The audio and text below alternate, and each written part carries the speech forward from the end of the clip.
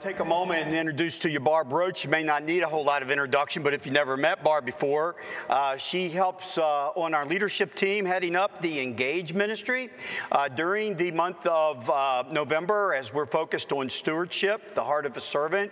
We're going to have different members of our church share ministry moments, and I know that Barb does so much around here, but just so you know, last Sunday afternoon, we had over 700 people participate in our fall festival, Trunk or Treat. Barb helped line all that up with her team. But Barb, we want to say thank you to you as well for all the work you do around here. Thank you. I was too nervous last service to properly respond to that. Thank you, Randy. And it was undoubtedly a team effort. And so many of you came out and showed up for that as well. And we just can't do those kind of things without everyone. So thank you. Good morning. I was asked to say a little bit about what Aldersgate means to me. When we moved here from Atlanta 20 years ago, I set out looking for a new church. I had been raised Lutheran, but I visited many of the area churches looking for the right fit. Much like house hunting or looking at college campuses, sometimes when you hit a certain place, you just feel like it's the right spot. And that first Christmas Eve, we ended up at Aldersgate, and it felt right. I love the quality of the choirs and the musicians that night.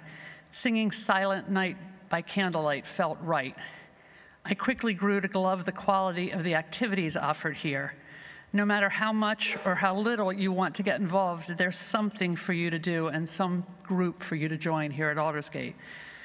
I love the quality of the message delivered each week from the pulpit. This church has a history of whip-smart theologians who don't preach at us, but they speak to us as fellow human beings. Their struggles and triumphs are shared right along with our own, and their interpretation of God's word remains relevant and thought-provoking each and every Sunday. The quality of Aldersgate that I perhaps admire the most is the consistent way it says yes. Years ago, I watched proudly as we said yes to a Muslim congregation who needed space while their mosque was being refurbished. We consistently say yes to hosting scout troops, rugby teams, exercise groups, blood drives, and even dances for little girls and their dads. Our growing partnership with Woodlawn Faith is an excellent example of Aldersgate saying yes to innovative ideas in our community. And it's not always the big or highly visible yeses. Several years ago, a beloved teacher in the day school suffered a medical emergency while on vacation.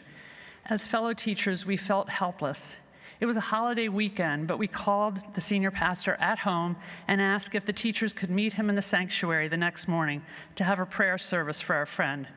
Of course, the answer was yes. He was there, he held our hands, and we spoke to God together that day. Recently, I've had the pleasure of helping as a mentor mom in the new Mom to Moms group. It's exciting to hear that, like me so many years ago, new young families are looking for a church of a certain quality, a place where children and adults can gather as a community and grow spiritually, and they're finding that home here at Aldersgate. As this stewardship campaign gets underway, please think of what Aldersgate means to you.